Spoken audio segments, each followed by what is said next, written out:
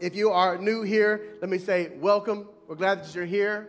We've been in a series called One Life. We talk about walking and allowing the Christ to live through us, the Spirit to live through us. We have this thing that we quote. It's scripture. Maybe it applies to you. Hopefully it does.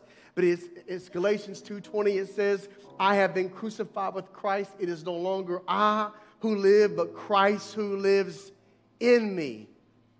And we're focusing on that. What does that mean? What does it mean to have Christ's life living through you? We want to talk about that today and how that looks specifically for ourselves. Father in heaven, I pray, as we enter into your word, God, I pray, prepare our hearts and our minds. Lord, your word says that you will renew our minds by your word, transform us today, not just as we read, but Holy Spirit, I pray you would unpack the truth and unpack the calling that you have for our life. Show us, Lord, how we are to think, seeing how, Father, we have your life inside of us. We ask that you would transform our mind. In Jesus' name we pray. Amen. If we do share in this one life, I don't know how many of y'all have been having to pop your bracelet, you know, and remind yourself, okay, die today. Can I tell you today, I was just like this. I was like this because I was walking through the youth room and the lights were off and I caught my shin on that chair. Bless the Lord. I'm telling you, I know I'm safe now. I know I'm safe now. I know I'm safe. If I ever doubted it, that moment I knew, because I bent over and I grabbed that chair and I said, Lord, I'm dead. I don't know about you. Let me just sympathetically, if there are anybody in the house that when you get hurt, something monstrous awakes in you? Is there anybody like that? That literally I thought, you know what, I will tear this church down. You know what I mean? Like in a heartbeat. Maybe not all of y'all that. I know me and Madeline, we're that way. If we get hurt, there's a beast inside of us. And then slowly my skin turns from green back to normal color again. But it hurts, buddy. It hurts. I thank God because in that moment, the Lord preached to me in my sermon in that 20 seconds of pain. What would the mind of Christ do right now, Scott? I'm like, Lord Jesus, I'm hurt. I'm in pain. I was in pain too. You know what I mean? Like, so I love when the Lord just comes for me, just for me. And I want to be more like him. Today we want to focus on that. If Christ's life really is inside of us, then it makes sense that we would have his mind too, right? It's not just that we have this life that frees us from condemnation, but really that there's more of a transforming effect. And that is that you and I have the capacity to think as Christ thought, to have the mind of Christ. In fact, I'm going to kind of just do a mini-series. We've been in this series called One Life, and I'm going to finish this series out in a mini-series on the mind of Christ, because I think it's so important for us to understand what the mind of Christ truly is. You and I live in a world that does not embrace the mind of Christ. If we, in fact, have the mind of Christ because we have his life in us, then doesn't it make sense that you and I would think like he thought, and for us to know what he thinks, it should be contradictory to the world, right? And so today is the first thing we're going to tackle, but I want to just give you a heads up. If you wanted to study ahead of me, you can. But today we're going to be talking about the mind of Christ defers to the Father's will. That's the first thing we need to know. The mind of Christ defers to the Father's will, but the world pursues self-interest. That's what the world does. We're going to talk about that today. In the coming weeks, we'll talk about how the mind of Christ depends on the Father, but the world celebrates self-sufficiency, and that the mind of Christ displays humility before the Father, but the world exalts pride, amen, and self-glorification. And so we should have a mindset that says we are not of this world. And when you observe our life, because if his mind is in me, because his spirit's in me, his life is in me, then I should observe the same thing in you, right? That means I have the ability to call things out, right? So if I don't see Mike deferring to the Father's will. I'm going to call you out, Mike. Is that good? Mike said, I'm game.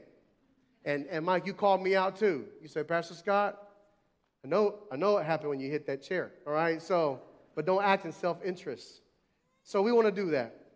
Read with me in Philippians chapter 2 as we look in or kind of glimpse into where Paul addresses the mind of Christ. He really gives us a great little passage here for us to engage and ask ourselves, is this what's happening? And Paul writes so deeply. He starts off in verse 1. We'll go through 8. He starts off in verse 1. He actually kind of gives a list of rhetorical statements that all really end in yes to bring us to a conclusion. It goes like this. So if there is any encouragement in Christ, any comfort from love, then any participation in the Spirit, any affection and sympathy, complete my joy. So if we have any encouragement, any comfort, any love, any participation in the Spirit, any affection and sympathy, complete my joy by being of the same mind, having the same love, and being in full accord and of one mind. So if we have received any of those things are true, the answer is yes, then we ought to be in full accord and of one mind. And so he goes on and says, okay, so if that's true, here's the condition. Here's what you're supposed to do. Do nothing from selfish ambition or conceit, but in humility count others more significant than yourselves. Let each of you look not only to his own interests, but also to the interest of others. And having this mind amongst yourselves, which is yours in Christ Jesus. Remember how we got into Christ Jesus?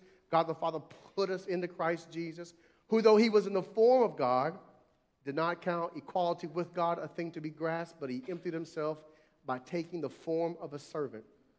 Being born in the likeness of men and being found in human form, he humbled himself by becoming obedient to the point of death, even death on a cross.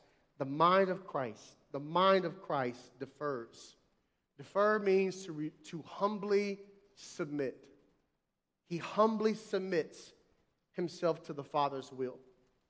That's a huge statement. I don't know. Can you say that and feel not guilty? Can you say, Pastor Scott, I know when I stand before God, I defer, I humbly submit my will to the Father's will. That's a difficult thing because we know there's parts of our will that are probably most likely not submitted. We know that probably in gist or the major parts of our life is submitted, but there's some things that we're still working on, that we need God's grace. We know that Jesus submitted his will. The first act of submission was the incarnation. He came. He was here. We know that he came because God so loved the world, right, that he gave his only son. And so since he came, he's here out of the love from the Father. But Jesus didn't just come because he was a gift of love from the Father. He was also an obedient son. Look at John 6:38. It says, for I have come down from heaven not to do my own will, but the will of him who sent me. John 5:30 says this, I can do nothing on my own. As I hear, I judge. And my judgment is just because I seek not my own will, but the will of him who sent me. And John 8:42 says, Jesus said to them, if God were your Father, you would love me. For I came from God and I am here. I came not of my own accord, but he sent me. So consistently we see that Jesus deferred, right, to the Father who sent him. Jesus says, I came from God and I am here. But what if Jesus just stopped there? He stopped at the moment that says, I came from God and I am here. What if all we got from Jesus was I am here, and that was it? I feel like, church, that Christianity that we know is simply okay with Jesus being here. And we stop there. Jesus is here, let's go on with our life. We take him places that he should not be okay with, right? We make him watch things that we shouldn't be doing. We make him see things that we shouldn't be watching. We cause him to hear things that we shouldn't be saying. We hear things that we shouldn't be hearing. We are totally okay with Jesus saying, I'm here. It's really the cross that bothers us. But the fact that Jesus is here is something we're okay. If I'm being honest, I think most of Christianity likes the idea that Jesus is okay with the participation trophy. He came, he showed up, he's here. Good job, you made it. I'm here. I don't know what else I can do for you. But can I tell you that Jesus longs for more than a participation trophy? He longs to climb the platform to the top, sit upon the throne, put a crown on his head, and reign as first place in your life. Jesus wants to be more than just here. Because let's be honest, let's be real. We need a Jesus who will be more than just say, I'm here. When our families are in the hospitals, right, and they're fighting sickness, we need a Jesus who says more than just, I'm here. When our marriage is close to calling it quits, when our job is telling us we have 2 weeks left, when our kids turn wayward and they abandon the truth and the love that we've taught them, we need a Christ that says more than just, I'm here. We need a Jesus who simply wants to do more than participate. I need a Jesus who will dominate. That's what I need to do. I need a Jesus who will dominate my world, dominate my culture, dominate my city, dominate my church, dominate my family, and most importantly, dominate myself. That's the kind of Jesus that I need. And so, church, if Jesus, if we don't want a Jesus who says, I'm here, do you think Jesus wants a bride that just says, I'm here? Do you think Jesus just wants a church that says, I'm here? Do you think Jesus just wants a disciple that says, I'm here, let me have my spiritual participation trophy? Do you know I love y'all? And every Sunday I get to come in here and just beat y'all over the head with this word, right? Now some of y'all are like, I love Pastor Scott. He just makes me feel so good about myself when I leave here. But you know, to be honest, I just don't have any room in my life for a Jesus who cannot dominate every aspect of my life. I have some real issues. I have some real past. I have some real problems. I have some real needs. I have a real job with a real family, with real friends. And all of those things need Jesus to be more than participatory. I need him to dominate every one of those things in life. So that way, in every aspect, the enemy tries to come in and steal, kill, and destroy. He says, I'm not here to participate. I'm here to dominate. And so I need his word to crack me open and say, right there is where he's going to come for you, Scott. Right there is how he's going to exploit you and expose you. But if you'll give that to me, I'll do more than just participate. I'll do more than just say, I'm here.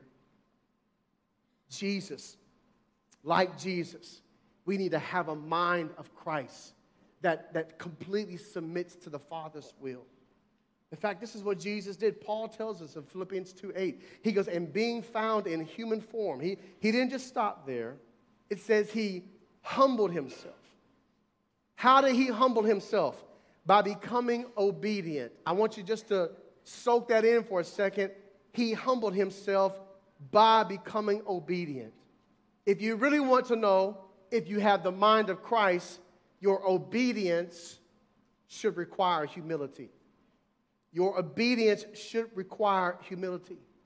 Obedience requires the surrendering of your will, and that takes humility. So what does humility look like? Well, Paul tells us in verse 3. He says, do nothing from selfish ambition or conceit, right? Don't be about your business, right? Don't seek your truth. Don't do you. Let's talk about it for a second. But in humility. You know what humility means? But in humility. You got to come up off that pedestal, right? Oh, this is the Lord's spot. Let me go ahead and step down. But in humility, count others more significant than yourselves. I don't know about you, but I know your flesh is talking to me right now. I don't know one person that says, oh, that's me. I can't wait to count other people more significant than myself. That's why you need the mind of Christ, because it's not in you to love other people the way they don't deserve. The way they don't deserve. But that's what we're called to with this mind of Christ, with this life that's living in us. So let me leave you with this question. We'll return back to this later on. What do you think it looks like to count others greater than yourself? If I was to follow you around and go home with you, watch you talk to your wife, watch you talk to your kids, watch you talk to your employer, watch you talk to your employees, watch you talk to that person at Walmart checking you out. Oh, they don't check out there. Wherever you go to check out, I forgot. Talk to the machine, I guess. I don't know. But if I follow you around everywhere, what does that look like in your life? To count others more significant than yourself. Because that's an important question for us to entertain. And I want us to see first, before we get to that question, what I want us to see first is the result of humbling ourselves, which is what we see in Jesus, and that is obedience. So what is obedience? Obedience is the tool by which we measure submission. Obedience is the tool by which we measure submission, which we measure how much we've deferred to the Father for His will. Now, if submission is too hard of a word for you because you say, oh, Pastor Scott, when I hear the word submission, what I hear is you're going to strip away my freedom. Well, you know what? That's just the culture implanting those definitions upon you, because that's not how we find submission in the Word of God. And just to remind you, we follow one book, and so whatever the book says, whatever the Word says, that is the definition in which we follow. And so here's what we see about submission. Submission is an act of love. It's an act of love. That's why it's difficult for us to understand. In fact, most times when I talk to wives, they're like, I can't submit to him, because we don't rightly know what love looks like. But Jesus defines that for us. John 10:17-18, he says this: for this reason the Father loves me, because I lay down my life that I may take it up again. No one takes it from me. Pay attention here. No one takes it from me, but I lay it down of my own accord. I have authority to lay it down, and I have authority to take it up again. And so this charge, this right, this permission, or another word for the word charge is a warrant, the ability to go and serve notice with authority. This charge I have received from my Father. So Jesus says my submission is my choice. I'm willing to obey because it's an act of love. It's not a lack of authority. Sometimes we feel like submission is because I'm helpless. I can't do anything. I have to. I'm obligated. No. Jesus said that's not the case. He addresses it by addressing the authority that he has. He says, I have authority. I have exousia. That means I have control over. I have a freedom of choice to lay it down and to pick it up again. In fact, if we look at the context of John chapter 10, what we see is this is all about the shepherd, the good shepherd, who lays down his life for the sheep. So the whole essence of what he's talking about is someone, God specifically, is a good shepherd who loves. And so love is the theme. He's saying that I submit to my Father's will because I'm driven by love. Love is the catalyst. Later, Jesus says in John 15:9-10, as the Father has loved me, so have I loved you.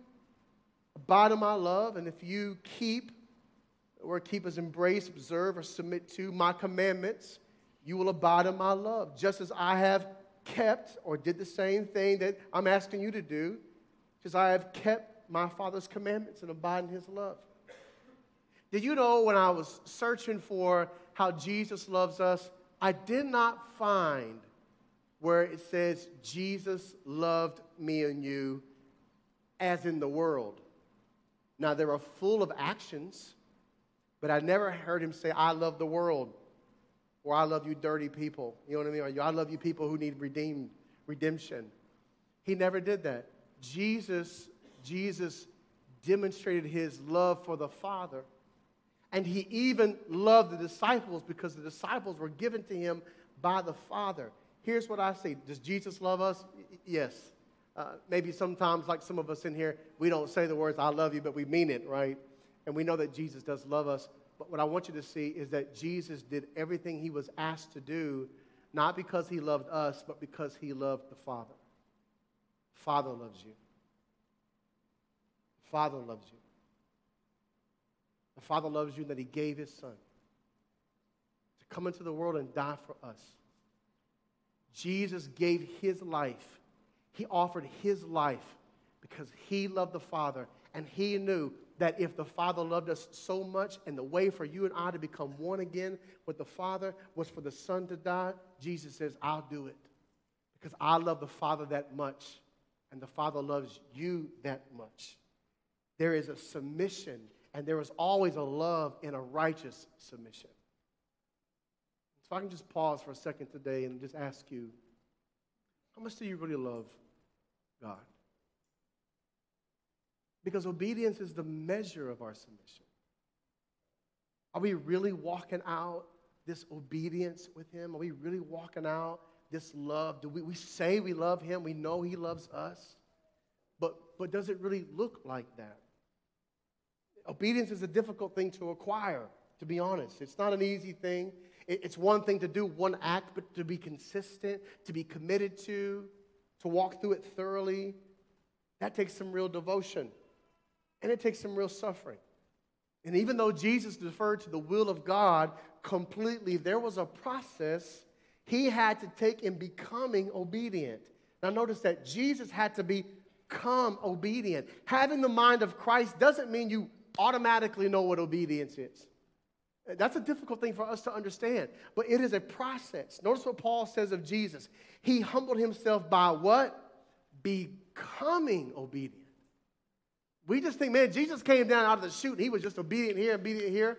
Let me just say this. Jesus was never disobedient, but obedience is a process. Obedience is something we must learn. Look at Hebrews chapter 5, verse 7 through 9.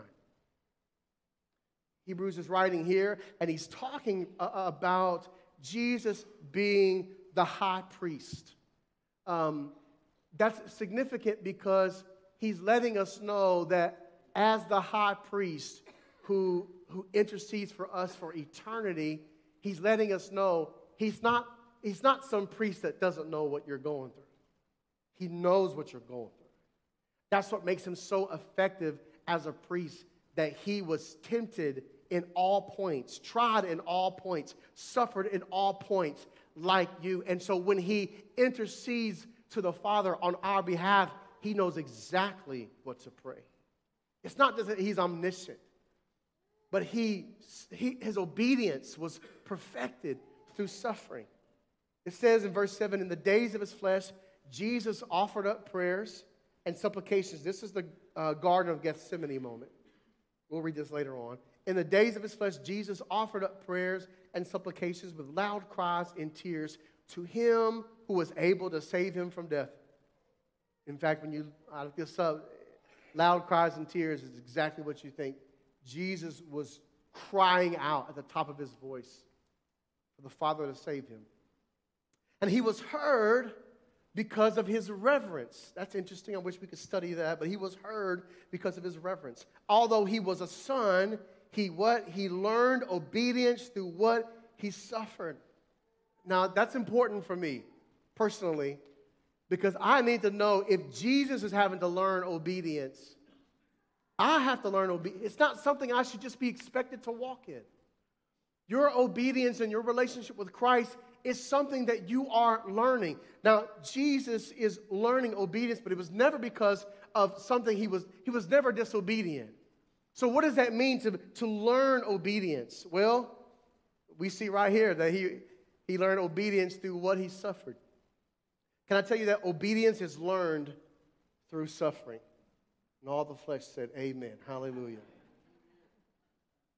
So I hear what you're saying right now. You're not voicing it out, but what you're saying is, so Pastor Scott, I should never pray for obedience because that's inviting suffering. Yes. It does invite suffering. In fact, if I could just stretch you a little bit, I'm not talking to you about what you should do. Today I'm talking about who you are. You are a servant, a son, and a daughter of the King. And if it is his will that you suffer, then you do him great glory in doing so. The question is are you obedient enough to know that suffering is waiting for you? And can you walk through it with a grateful heart, knowing that whatever difficulty you walk through will bring him praise? Is that where you are? Because that's where we need to be. That's who we are. We are sons and daughters of the King, but we are also servants of the King. And whatever he ask us to do, that we will do. Because we owe everything to him. Apart from him, apart from his life, apart from his grace, there's nothing but death. There's nothing but judgment. There's nothing but disobedience, right? And so for us, we have to learn and understand that our life is not our own. Without lying, we cannot say that it is Christ in me who lives, right? That the life I live in the flesh, but I live by Christ who lives in me. We can't say we've been crucified with Christ if we do not give him all aspects of our life. So what are you holding out on?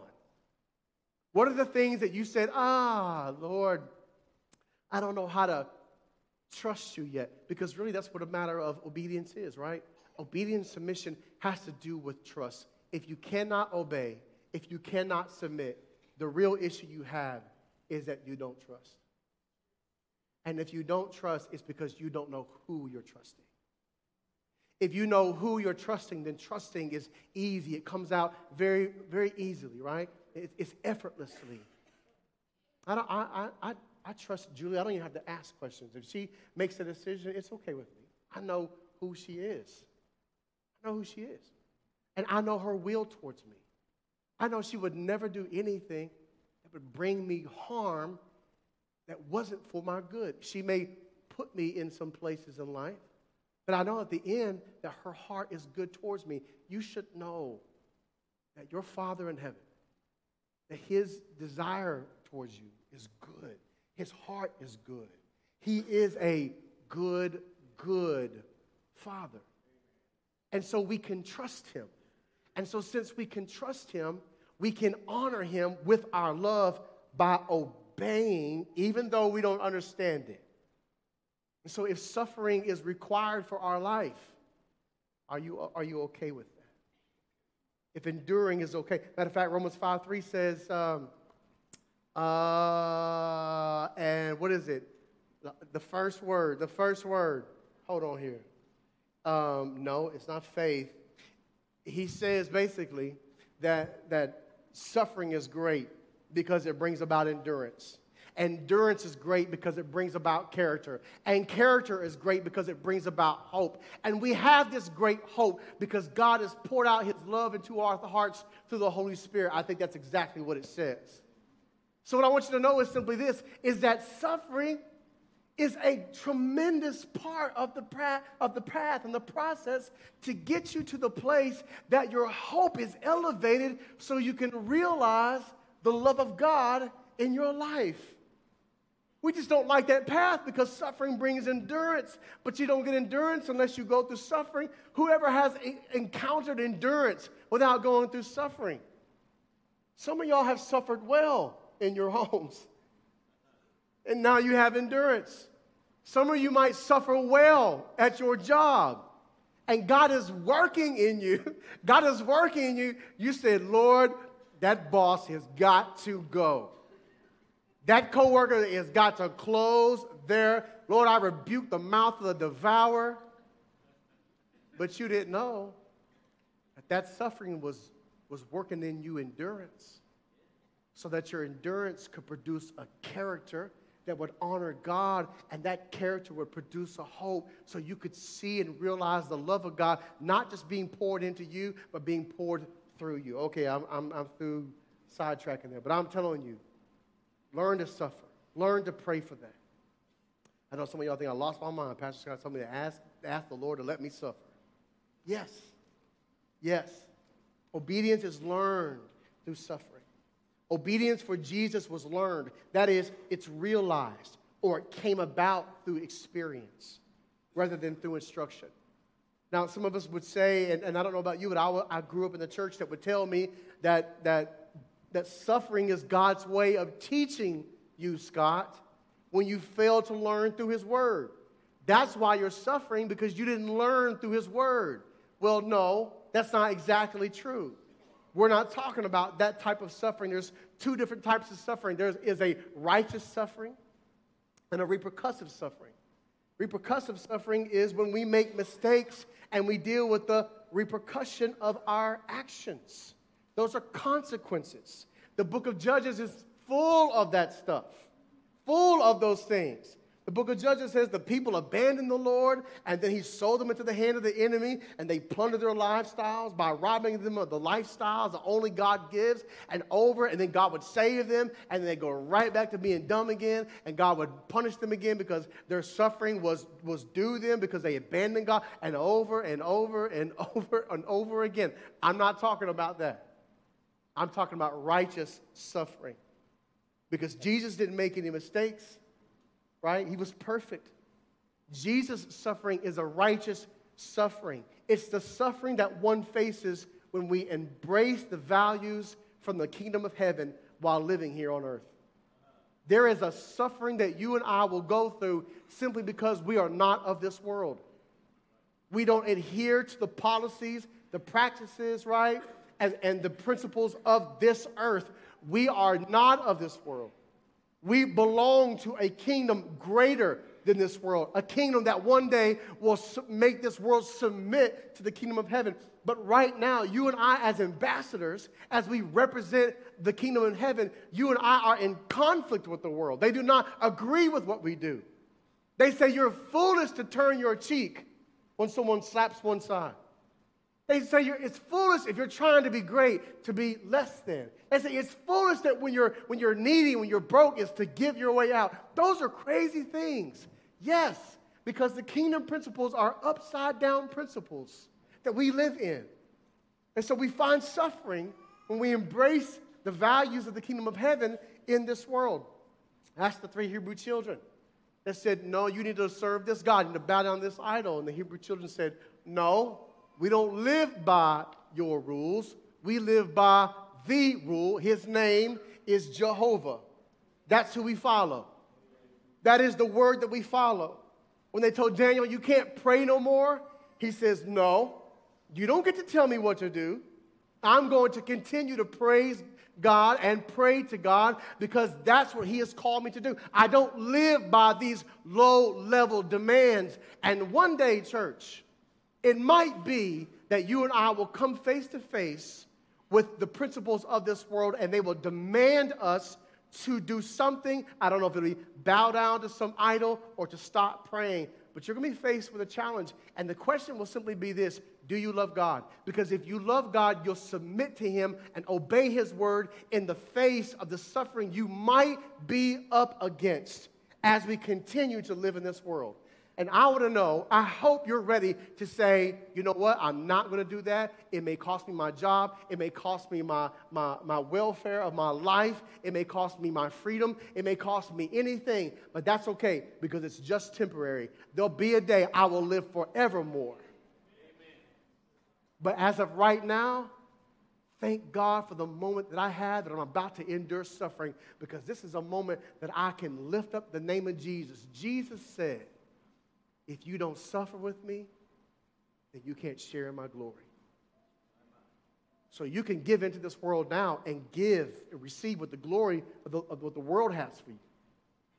Or you can deny that and embrace the suffering, the righteous suffering that Christ has for you, and share with his glory forever. The second way we encounter righteous suffering is through serving others when they don't deserve us serving them. When we serve others while they live to serve themselves is a difficult thing. That kind of suffering comes from obeying out of love. That is the mind of Christ, the mind that defers to the will of the Father, the mind that Paul says we are to have, a mind that says in Philippians 2:3, do nothing from selfish ambition or conceit, but in humility count others more significant than yourselves. I asked you earlier, what did it mean to count others more significant than yourselves? It's this. You ready? I didn't put it on the screen, but write it down and etch it into your heart. It's to love others in such a way that the cost to do so is righteous suffering.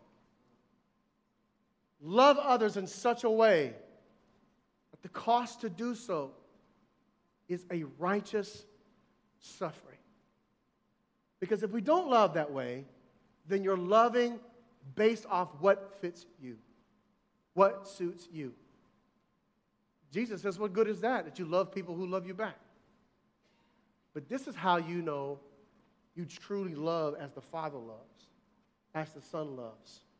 When you love people at the cost of suffering righteously. That's how we count others more significant than ourselves. Is that what Jesus did? Did he live in such a way that counted others more significant than himself? The cross would say yes. As the worship team comes back up, I want to close by looking at this last passage of Jesus' obedience.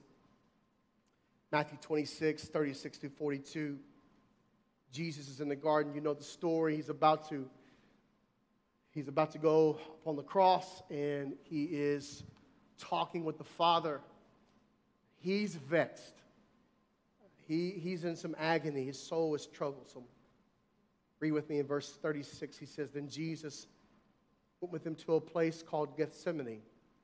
And he said to his disciples, sit here while I go over there and pray. And taking with him Peter and the two sons of Zebedee, he began to be sorrowful and troubled. Then he said to them, my soul is very sorrowful, even to death. Remain here and watch with me.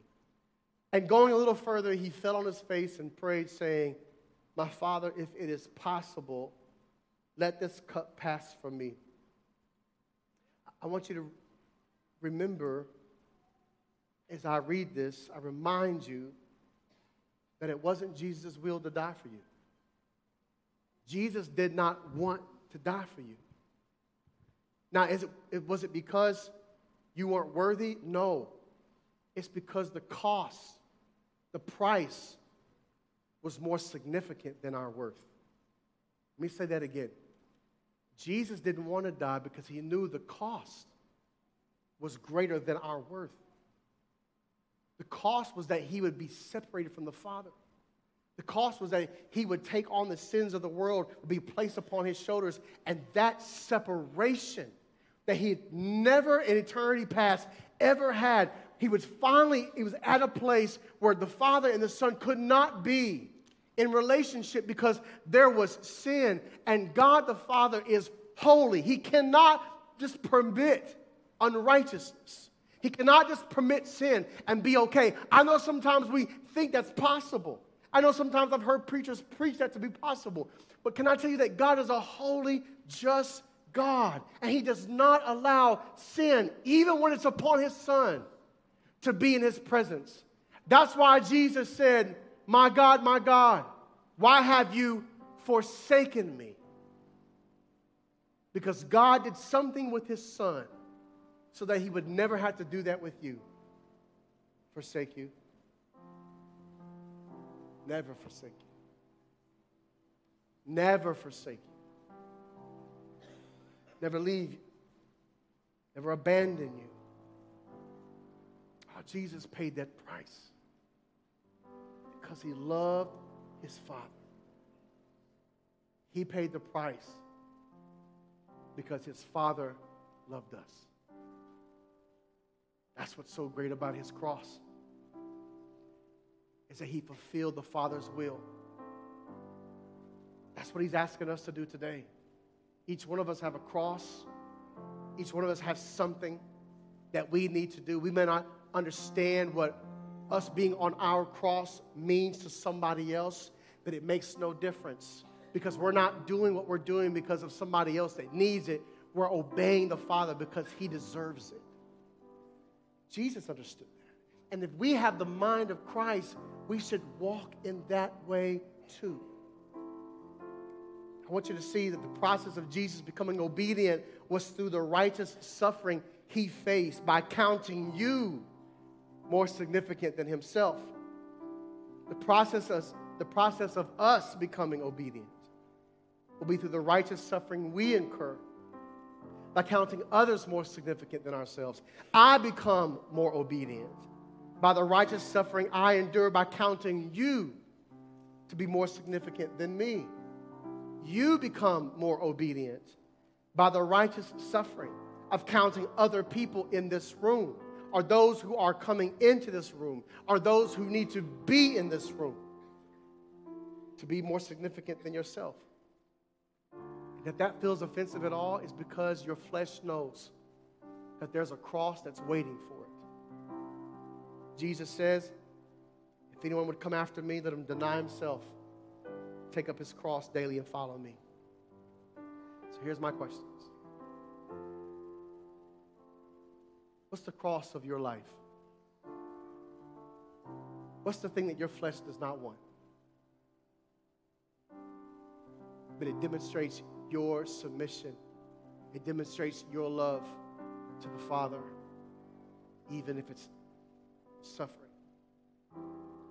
What is it that says that you're counting others more significant than yourself? Because this is the mind of Christ. And we cannot be called Christians apart from the crucified life.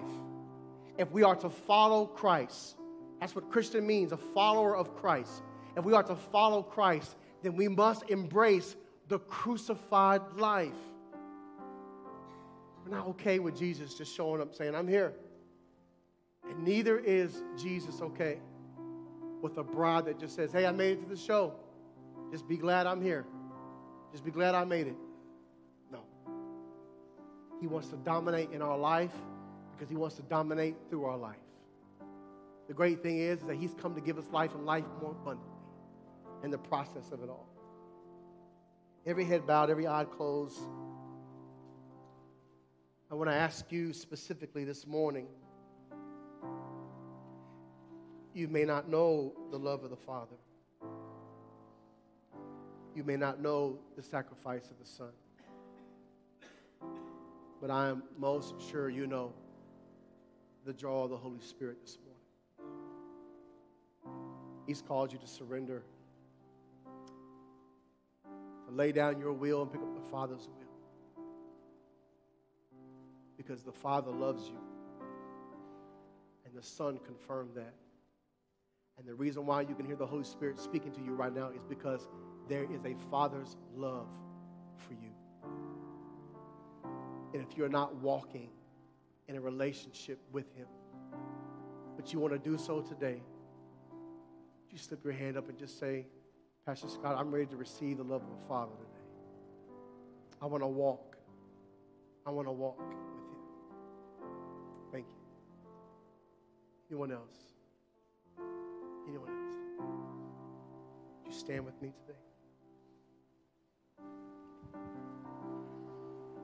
We all have that cross. Church, if I could just, if I could challenge you. If I could so challenge you. If I could rivet your heart with this question. Where did you jump off the cross? Where did you not surrender? What part of your will are you holding on to? What is it that you need to release back to God again for his glory? And that you would receive his love. Today, I just want to ask you one thing is, where's your will at in submission to the Father? I want us to be a church that loves people, that welcomes people, that knows the love of the Father, that gives the love of the Father. But I really want us to be a people